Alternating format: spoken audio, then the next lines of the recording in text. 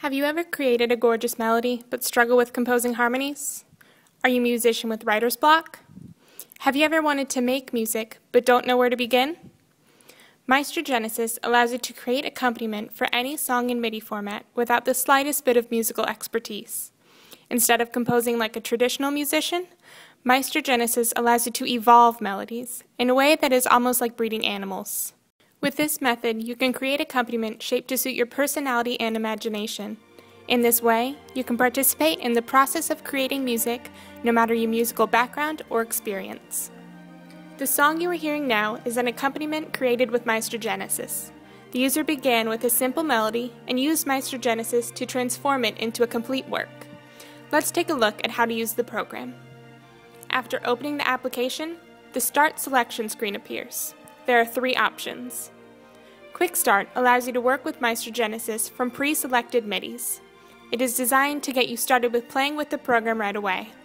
If you do not already have a MIDI in mind, this option is most suitable.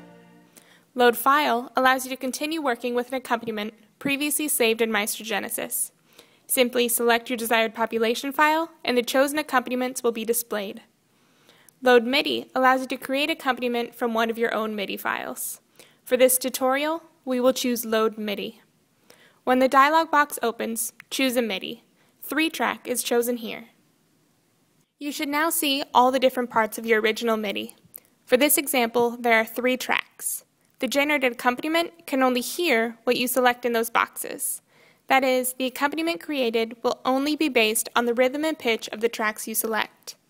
To allow MaestroGenesis to listen to the 1st and 3rd track rhythms, check the metronome. It should highlight when selected. Similarly, to make MaestroGenesis listen to the 2nd and 3rd track pitches, check the tuning fork. In summary, MaestroGenesis is listening to the 1st track for rhythm, the 2nd for pitch, and the 3rd for both rhythm and pitch. To listen to all of your tracks played together, simply press the play button at the top of your screen. But how do I know which tracks to select?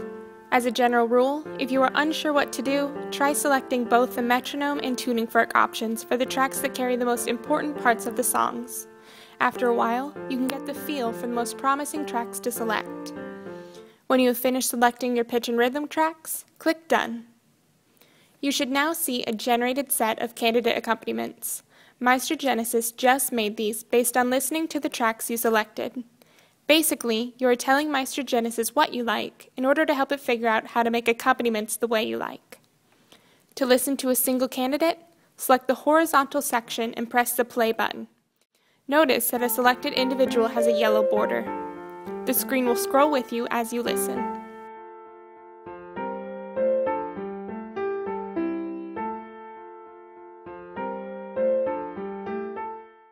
If you like the individual, click the floppy icon, which will save the candidate as a MIDI file and also as a special MaestroGenesis file that can be reloaded into the program to continue evolution.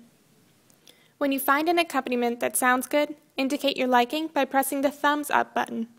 By selecting candidates in this way, MaestroGenesis will incorporate aspects of your highly rated accompaniments into the next set of generated accompaniments. By giving a thumbs up or a thumbs down, you are teaching MaestroGenesis your personality and preferences. New generations will literally evolve to reflect your personal inclinations. To produce the next generation from the selected accompaniments, press the DNA or the Evolve button. 10 new accompaniments will display that take into account your selections. Continue with this process as long as you'd like, saving your favorites by using the thumbs up button along the way.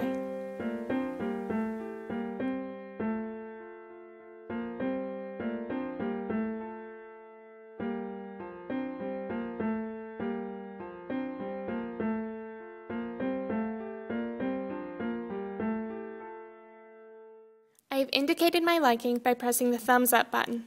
To now evolve to the next generation, I will click the DNA strand at the top of the screen. A new set of generated candidates should appear.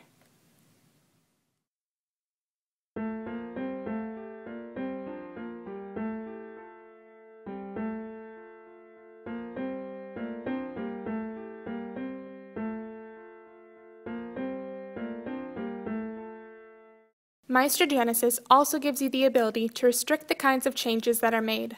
For example, Sometimes we might want to change only the pitch aspect of the accompaniment but preserve the main rhythm. Or we might want to change the rhythm without changing pitches. This capability to restrict the kinds of changes that occur can actually lead to some very interesting results, like hearing a song with a different harmony but the same rhythm. To try it, select Settings, then hold Rhythm Evolution.